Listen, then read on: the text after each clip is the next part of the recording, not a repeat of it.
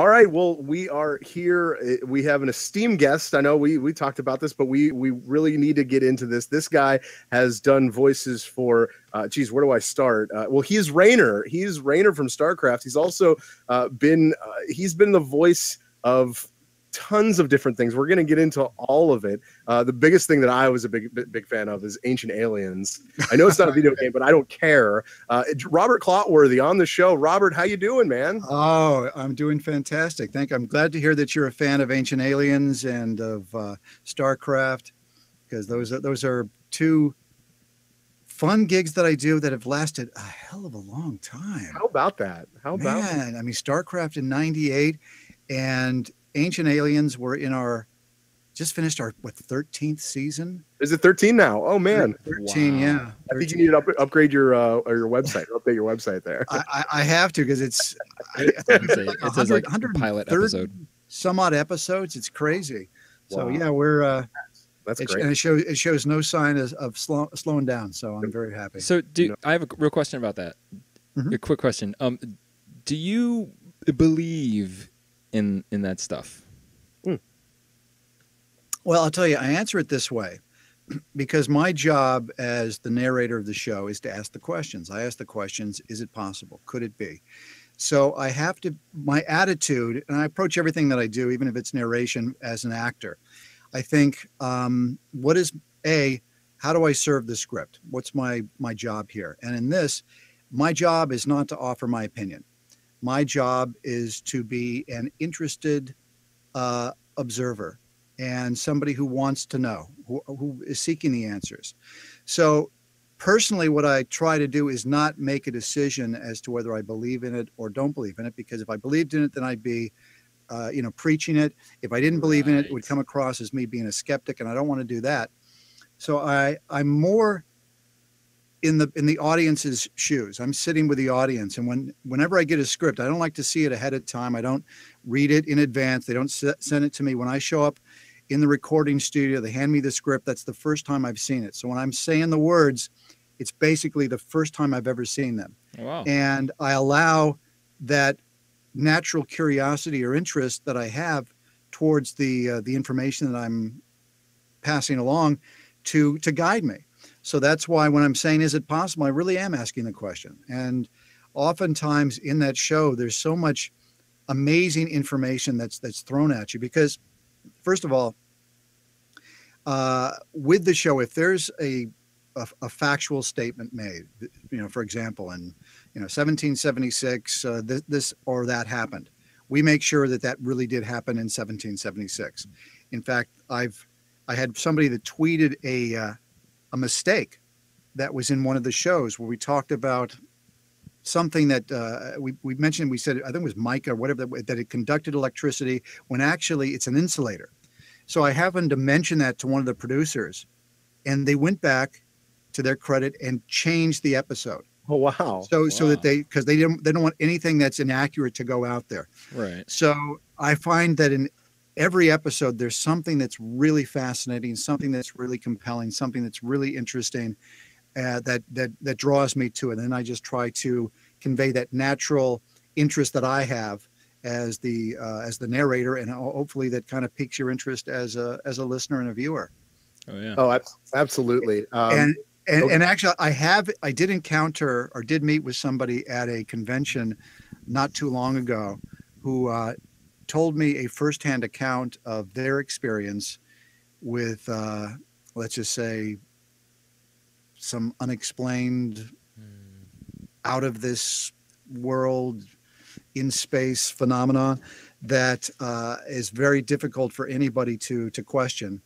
And hopefully we'll be addressing that particular story in an upcoming episode. Interesting. Wow. Do you know how many episodes are coming? Do you know if there's more? Do you have like a year contract? How does that work? How do I find out pretty much almost when you guys do. Okay. I may have like some inside scoop as to what is happening behind the scenes, but as far as official announcements, let's put it to you this way: there's been no official announcement, but from the History Channel, but there is going to be an event coming up next June called Alien Con in Pasadena, which let's face it, that's what, 9 months away.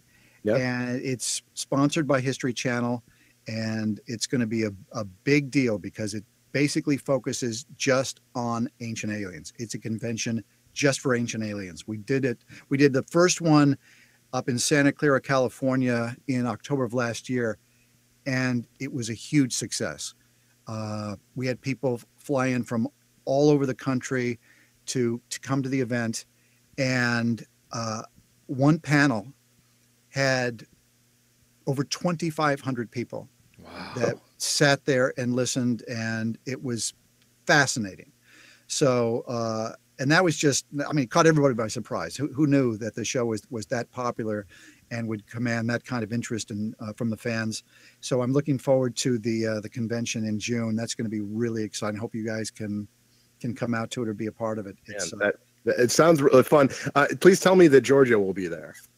Of course, Georgia is going to be there. Georgia is going to be there, and Eric von Daniken is going to be there. Everyone is going to be there. All the stars of the show are going to be there. I hope to get an invite. I think I probably will, and be a part of it. No, I'm sure I'll be there, and it's going to be a 3-day love fest. It's going to be fascinating. It's really going to be cool. Well, that's great. Congratulations. That's just one of those cool things that you could put up. Like, man, that's. Wow. Yeah, it was almost a career of work in one job. Well, yeah, and I've had 2 of those. I mean, Ancient Aliens has gone on, what, 10, 12 years, however long we've been doing it. Right. And StarCraft has been going on since 1997, I think, is when I started recording it. Yeah. And Blizzard just celebrated their, 25th anniversary, and I realized I've been working with them for like 21 or 22 of those 25 years. So, well, that's amazing. It's really a lot of fun. I'm really grateful and very, very thankful for the gigs. Actually, let's get into StarCraft. I think we should just go there right now. Okay. Verlaine's not into StarCraft, but he is into Heroes of the Storm. By the way, I'm going to show you something that I got at. Can you read that? BlizzCon. Oh, the BlizzCon. My BlizzCon water bottle that came from the last BlizzCon. That's cool. That's awesome. See, you take a token of their appreciation. Absolutely. You know, I'm an actor. I'll take whatever it's not nailed down. You know, I'll go to craft services and just chow down. Yeah, right. Well, Raynor, I grew up playing the first StarCraft. Mm-hmm. Obviously, it bled over to the StarCraft 2, and it's been a juggernaut ever since. When it comes to esports, when it comes to pretty much anything that there is, Blizzard itself is an amazing company. I think you should know how they are with gamers, because I don't know how many gamers you talk to. I've met 1 or 2. Okay, well, coming from us, let me tell you that when it comes to Blizzard, they're that company. They're the trustworthy company. When they come out with a new product, you know it's going to be quality. They're just there. We always talk about the game Overwatch on the show. Of course, along with every other Blizzard. But I mean, we played so many Blizzard games, so it's got to be cool working for a company like that. There's got to be a lot of secrecy that goes into it as well.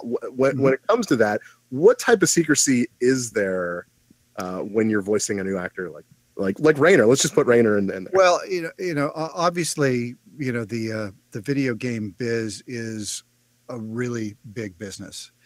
And a lot of money is invested in these games. It takes years for a game from, when it's first thought of to when it comes out. And it's very important for the company to protect that information, because once it's out, and then it kind of dilutes the product a little bit. And one of the nice things about working with Blizzard is that they don't release the game until they feel that it's ready. They don't have a date that, August 3rd, 2018, we're releasing StarCraft 95, whatever the heck it is. They don't have a date set. And I'm not saying there is a StarCraft 95. Yeah, are you saying something? But So, and even when we go into the studio and record, we're aware of that as actors. So the pressure is not on for us to kind of get it done just because we have to meet a deadline. The focus is on getting it done right and the quality of the work. So we take our time, and it's from people at the top to, I don't want to say the people at the bottom, but the people that aren't at the top. Everybody has the same attitude, and they're all a joy to work with. They really enjoy their gig. I mean, it's not a company that's easy to get a job with, because everybody wants to work with them. And so everybody that's there that I've met has been incredibly thankful that they're there. Now, as far as the secrecy is concerned, yeah, we all sign basically non-disclosures that we're not going to talk about the game. We're not going to, unless we have approval. If something pops up, if I'm doing an interview or whatever, I may send an email to the people at Blizzard and say, hey, what can I talk about? What can't I talk about? And they're very good about letting you know. So it's important.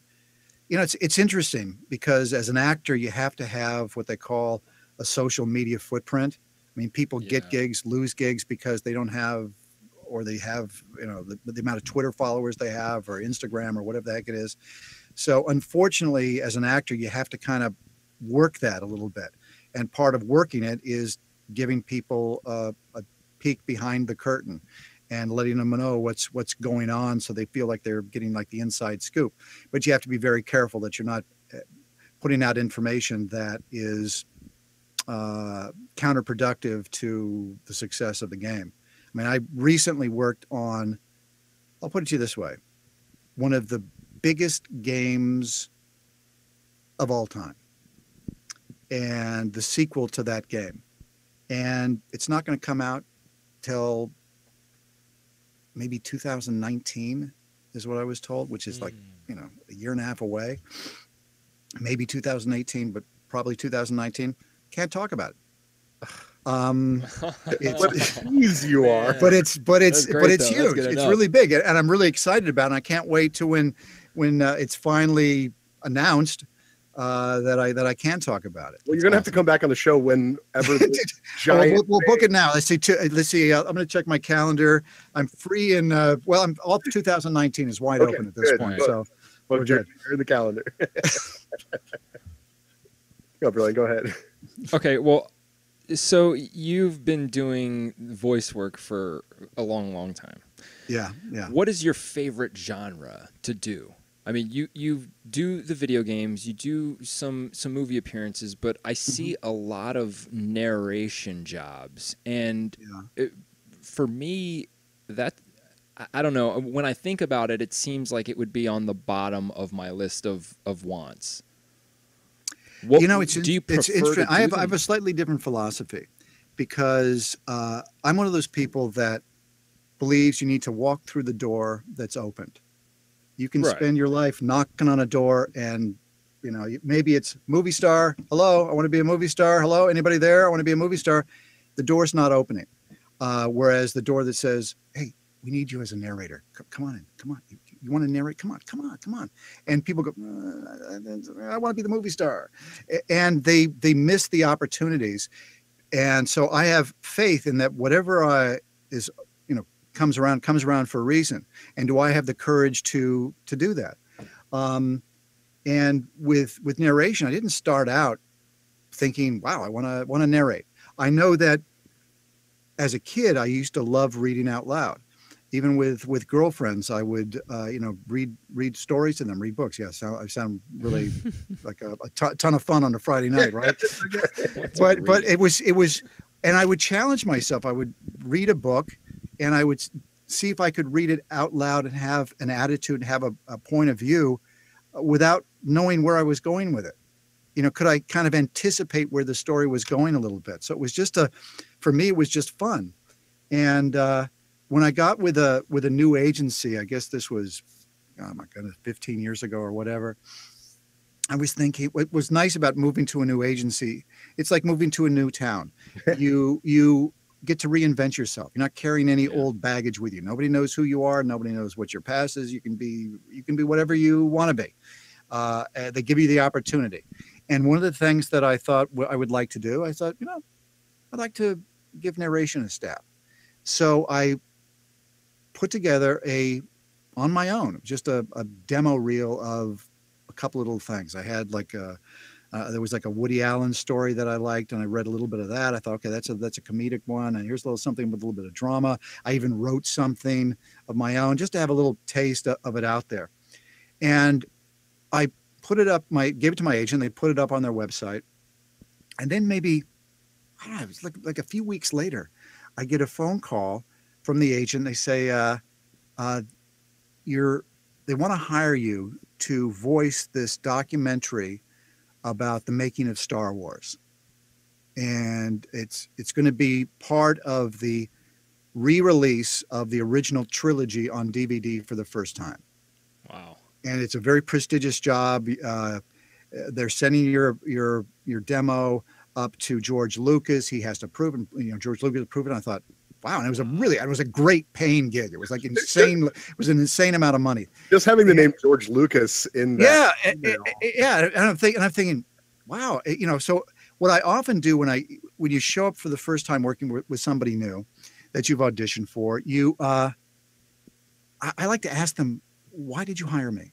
Because there's a lot of actors out there, a lot of people audition.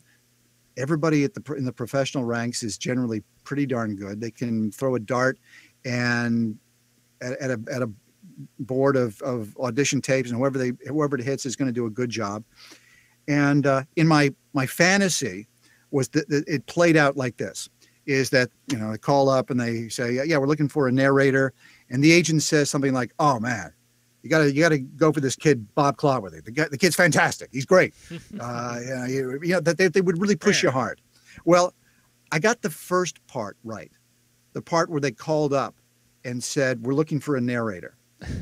What the agent then said was, well, why don't you go to our website, listen to the demos of narrators and see who you like.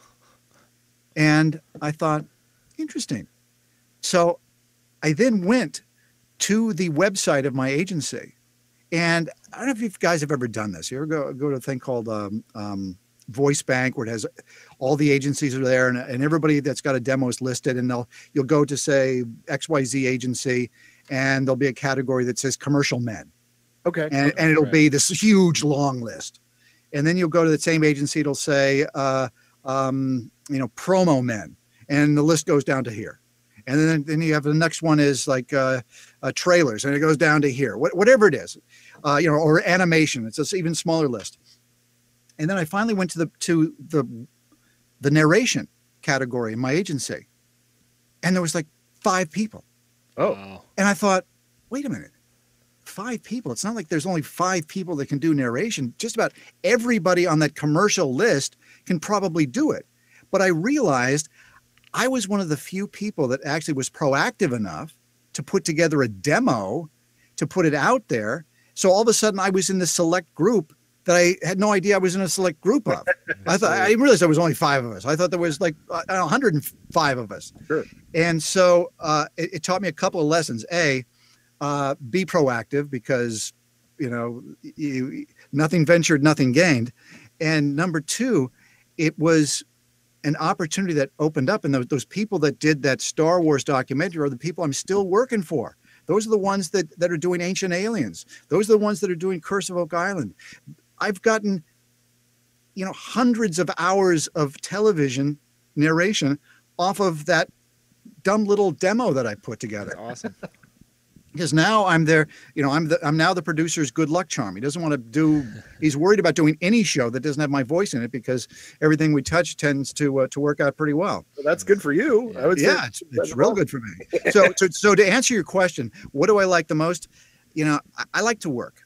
And as an actor, I'm appreciative of the gig. So doing the narration, it's challenging, but it's the regular gig. And it's fun, and it's nice to have a job that lasts a long time. As far as an actor is concerned, it's I've worked on television shows, I've worked in movies. Working with Clint Eastwood and Bradley Cooper in American Sniper was it doesn't get better than that, because you're dealing with people at the top of their game. And the way that we did that scene, for example, was unlike a lot of films. You usually have, well, you know, always you have a script. In that one, they basically threw the script away for that scene and said, we want you guys to improvise this. We have points that we want you to touch on in the scene that we weren't able to articulate in the rest of the movie. This would be a great place to do that. And so I, you know, in working with Bradley, who is he's so good that you just had, it was, even though it was kind of scary because, or I don't want to say intimidating, but maybe it was, because you walk into the room and I hadn't met Clint Eastwood before. I hadn't met Bradley Cooper before. All of a sudden I'm in a small room with a camera and Bradley Cooper's sitting across from me and Clint Eastwood is sitting over there. That's it. It's just the three of us and the camera guy. And they're going, okay, let's go. And you know, and actually Clint doesn't say action. Oh. He says, "Get off my lawn." He says, "I can't remember if I got 6 bullets or 5." He says, "Go and stop."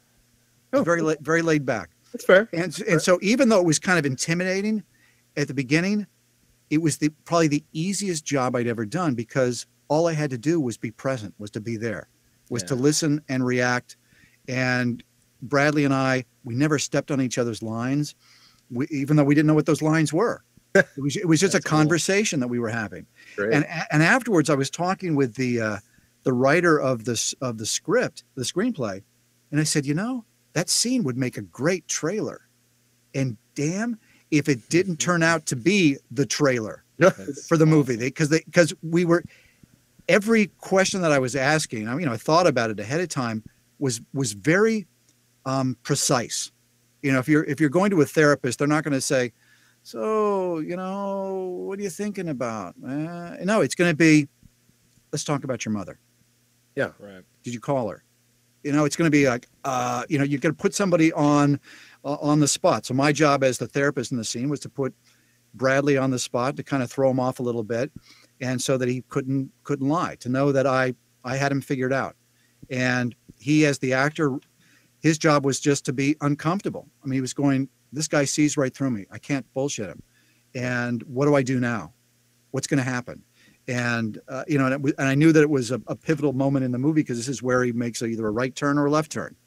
And so with that in mind, that added, you know, an extra level of gravitas to the scene, importance to it. So that doesn't get much better than that. Doing a video game is exciting, because you don't have to be yourself. Being, you know, when people meet me and they go, "Oh, you're Jim Raynor," and I go, "Yeah, I know." There's often a cognitive disconnect when you see that picture of Raynor, and then you see me in person, because I'm in such better shape. Right. Do you use the voice when someone asks you that? Like, you just kind of go into it, or?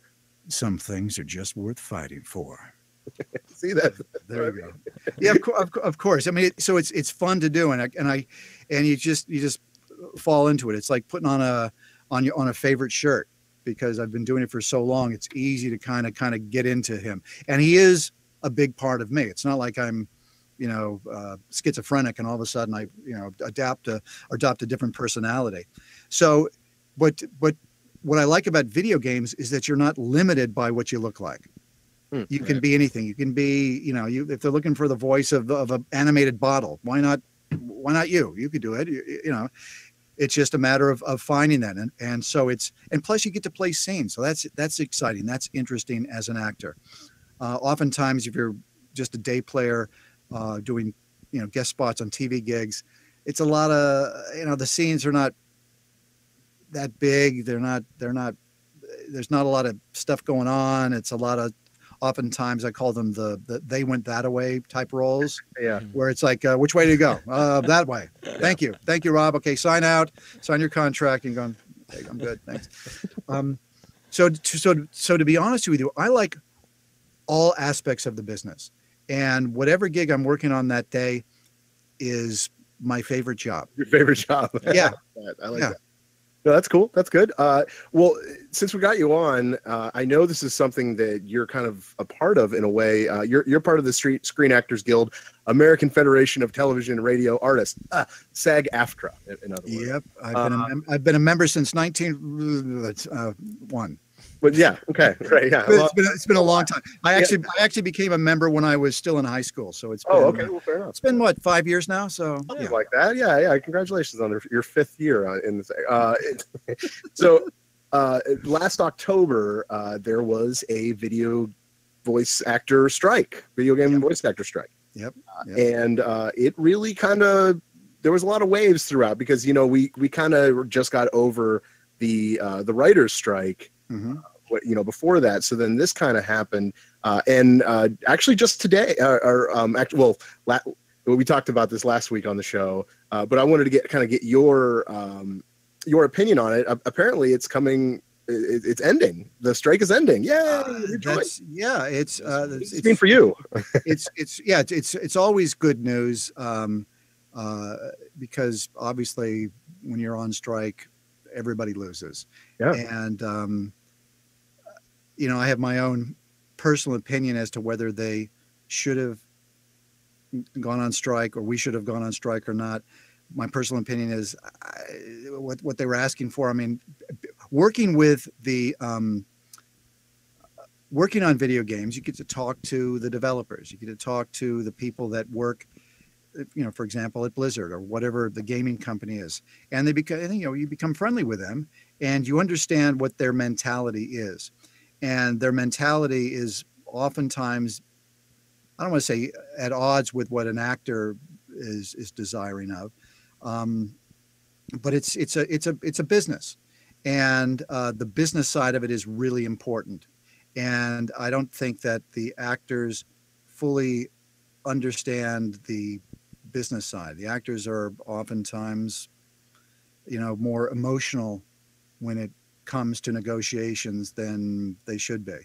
And I think that oftentimes it's counterproductive for actors because you get a feel-good moment, and then in the long run, you realize that feel-good moment was just a moment.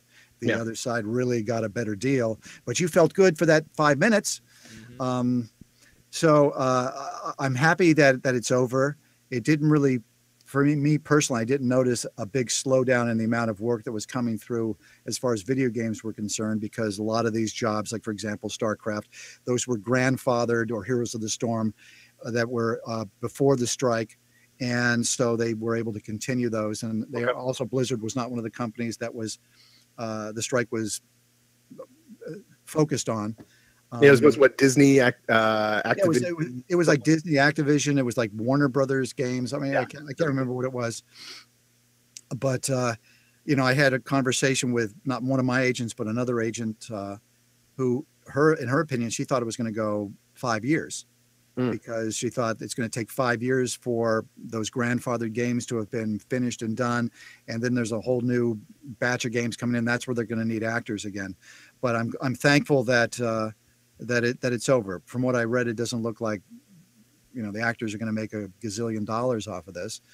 But, when you're asking for residuals, and I think eventually, hopefully it would be nice. Sure. Listen, I get residuals. I think it's terrific. Yeah. But it takes a while for that mentality to work into where the game producers think that it's a value. Okay. It hasn't been that many years that the video games started using SAG-AFTRA actors. So it's a fairly new concept. And I know that from personal experience, there was a certain amount, I'm not saying what companies, there was a certain amount of, I don't want to say resentment, but there was, a lot of the developers saw the actors as coming in at the last, at the end, and they're the ones that get all the glory, where the people that have been doing the work in the trenches for years are somewhat ignored. So the companies have started to understand that there is value to the actors, that we do come in at the end, but what we add to it is something that is very unique. People enjoy the game, listen to the game, will buy the game because of the person that's the voice. I mean, with me personally, as Raynor, I can't tell you how many people have come up to me and say, "You're the guy, man. If it was somebody else, I wouldn't have played it. You know, whatever it might have been. I don't know whether there was just emotional or not, but the business has changed to where the acting is more critical. Early video games, it didn't matter what you could hire. Absolutely. The guy that was sweeping the floors to come into a voice, because it was all about the game. Now it's a little bit more of a of an experience for people. When I've talked to people who are gamers, they say with StarCraft, for example, number one, it was the gameplay. Number two, it was the story, and number three, it was the community that they became a part of through playing the game. And so the video game companies are now understanding the value of actors. Hopefully the actors will understand that, hey, this is going to take a little bit of time. Yeah. Because you're dealing with people who are just now starting to get on board into thinking the value of actors. Don't hit them too hard where all of a sudden you want like 10% of everything they make, because they're going to say, wait, no. Wait, what about Chuck? He's been working in the back room for 10 years. He just gets an hourly wage. It's not right. No. So you've got to appreciate that and work slowly. So hopefully, if we work together, if the gaming companies and the actors work together, everybody's going to succeed. The games are going to get better.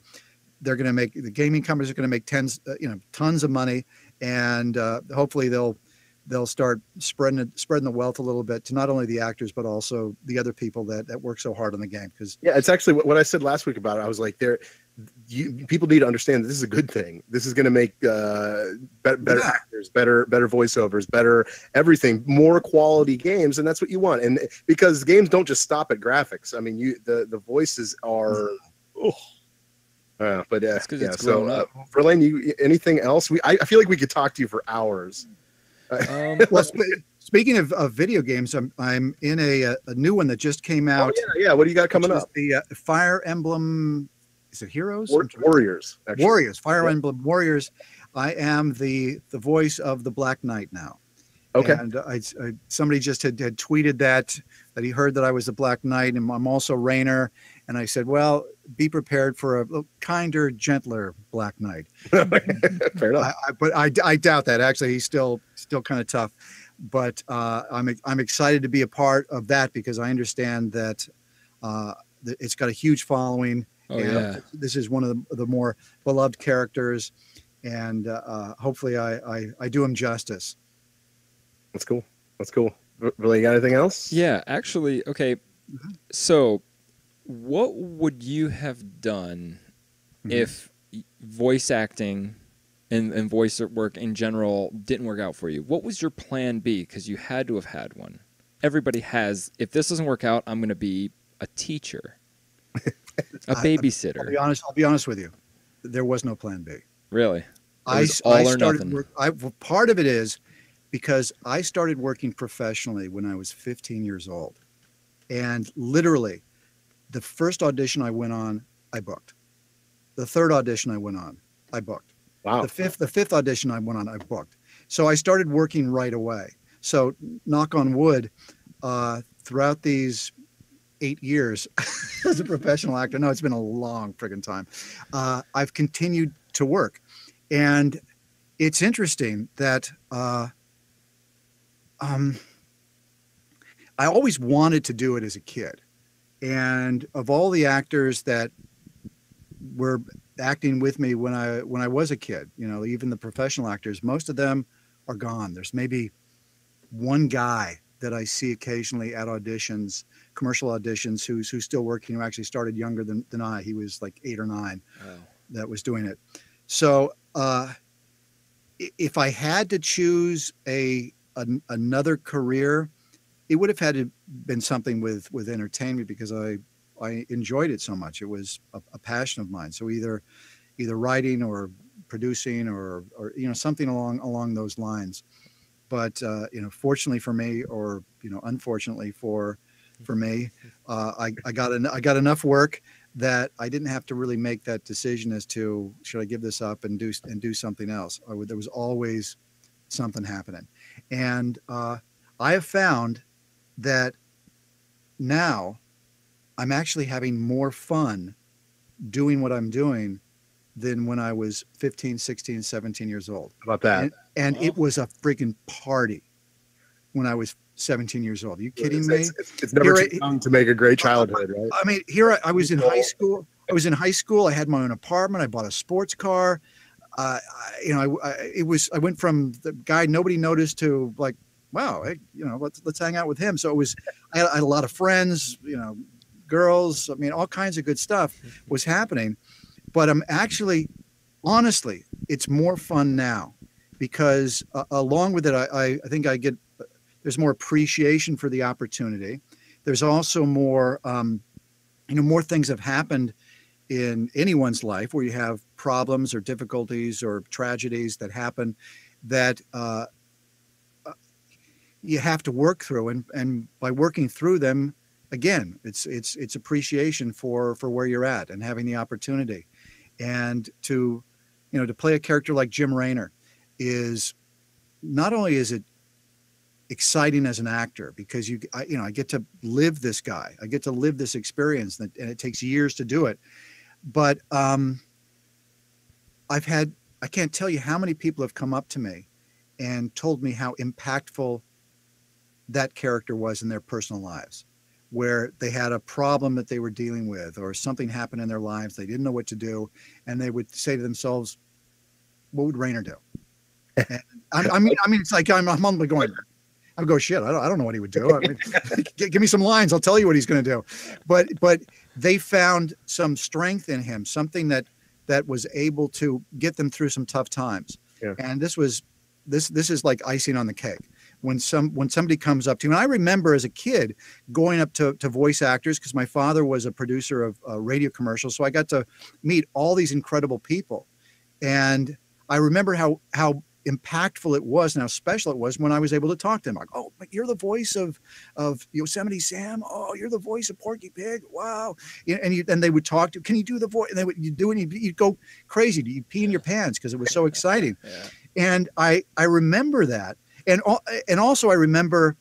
So you met Mel Blanc? Is that what you're saying? Oh yeah, I met Mel Blanc. I met June Foray. I mean Dawes Butler. I mean Gary Owens. I mean you name it. These Jerry Stiller. You name it. They were all in. They would come into the studio, and I would sit there and listen to these guys. And my uncle also taught me lessons. My uncle, who I'm named after, was very famous in his day.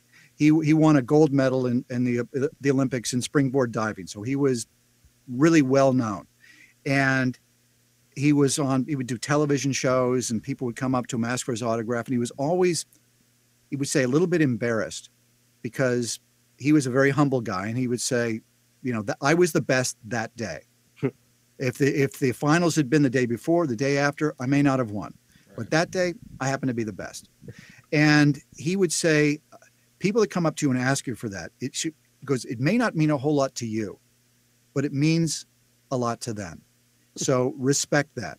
And so I try to, and I do respect the fans, the people that enjoy the show, whether it's StarCraft or Ancient Aliens or Curse of Oak Island. I'm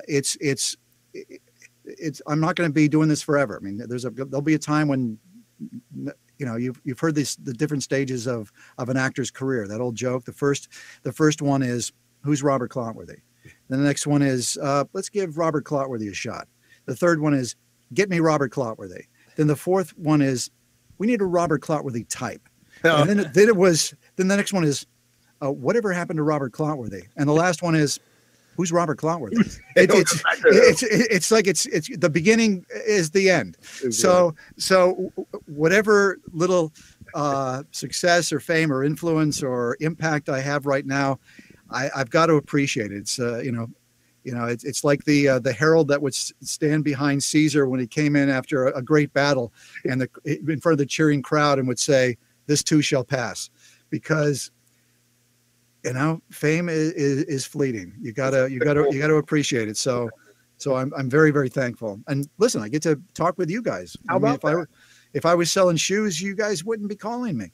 Well, that's fair. you were That's a fair. gamer, Unless we we were a would. shoe podcast. And by the way, I have something in a loafer that I'd like to show you that I think would be great with those slacks. Robert, thank you so much for joining us. Like I said, I could talk to you for hours. My pleasure, guys. My pleasure. A lot of fun. But real quick, you've been talking to us. We want you to talk to our listeners. As Raynor, what would you say to them for listening to this? Oh my God. See, I got to write this down. I'm an actor that it's Okay. like All right, I've got to write this stuff down. So let's say, what are the bullet points that you want me to you want Raynor to talk about? I want Raynor to really is what I want you to do is thank our listeners for listening to the interview. Okay. And I want you to do it any way you want, really. So this is kind of improv. I want you to just go at it. Okay. Jim Raynor from. Yeah, I love it. All right. Okay. Take two. Oh yeah, take two. This is Jim Raynor from StarCraft, and I just want to say it's been a pleasure to be a part of this program. Raiders roll. See, that's great. See, okay. All simple right. to the point. Simple to the point. I think they're gonna love that. Thank you so Okay. much for being on the show, Robert. We can't thank you enough. It was a pleasure having you on the show. Thank you, guys. I really appreciate this.